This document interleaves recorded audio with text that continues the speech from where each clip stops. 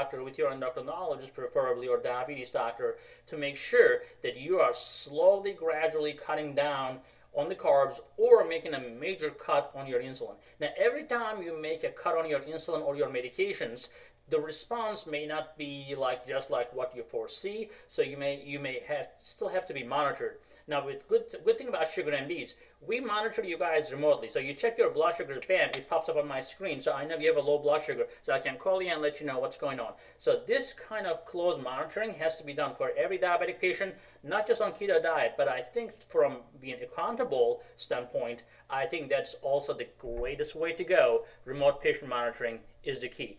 But again, if you're on an insulin or sulfonylurea agent, make sure you talk to your doctor. Another problem from a metabolism standpoint. Now, it looks very glorious, you lose a bunch of weight on keto diet, right? But the problem is it is so hard to maintain, so you end up losing fat and the muscle, as we discussed, and then suddenly there's a party, suddenly there's some social events, suddenly there's a family gathering, Christmas kicks in, Easter, Ramadan, whatever you're celebrating, and suddenly all this carbohydrates available and everybody's eating, you're like, I cannot eat this, I cannot eat that. They're going to look like you're a little weird guy. So, or they may just actually say, oh, you're such a great willpower and so forth.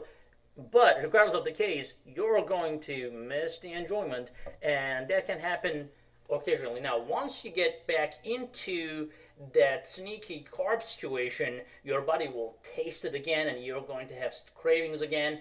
And the thing is, if you lose your willpower and if you get back into carbs, you are going to accumulate so much fat back into your body, and that fat will go around your organs. Now, sometimes we call insulin-resistant patients skinny fats. So some people are actually very skinny, especially smokers, for example. They look skinny from a distance, but if when they do autopsy studies on these patients, for example, for one or the other reason, they see that there's a lot of fat around the liver, around the other organs, around the intestines.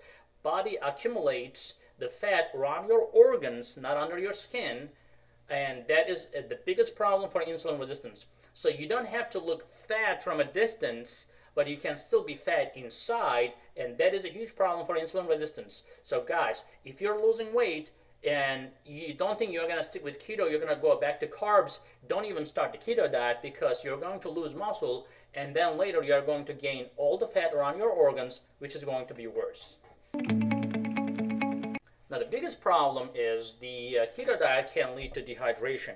Now, another patient group with diabetes